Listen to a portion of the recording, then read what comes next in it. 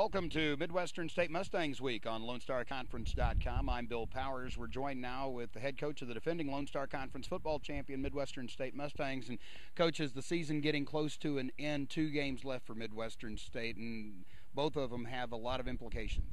3 games.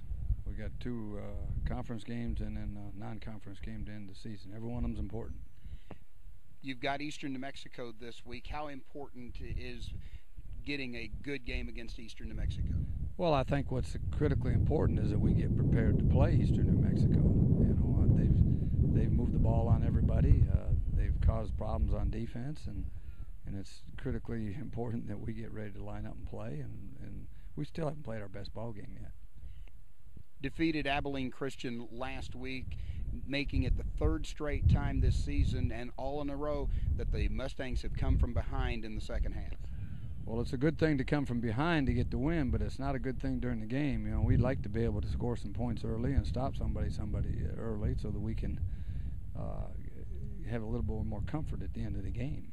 You've got one of the most powerful rushing games in all of Division II, the Pony Express, averaging over 380 yards rushing a game. Wow, that's a lot. You know, that's a credit to the offensive line. It's credit to the coaches, and we've got to be able to continue to do that, and we're going to have to improve our passing game to be able to do that. You've got a great running back in Kedrick Jackson. Kedrick has gotten better every week. You know, he started a little bit slow, but he's really come on here the last 4 or 5 weeks. Then you've got the best running quarterback, perhaps, in all of Division II, in Brandon Kelsey. Well, Brandon Kelsey's a heck of an athlete that could play a lot of positions and has played a lot of positions for us. You add to that the defense that has that bend but don't break mentality a lot of times, and you've put it a lot together.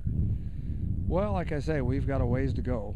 We keep improving every week in areas, not every area, but we're still looking to find our best ball game.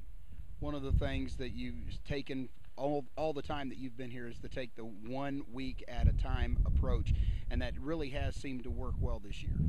Well, I think that's the only way that you can take it. You know, I mean, it doesn't make any difference what happens at the end of the year. It's you better take care of what happens this week in practice and particularly game preparation. Good luck this week, Coach. All right, thanks. Appreciate you. Coach Bill Maskill on LoneStarConference.com. We'll have more during Mustangs Week right here.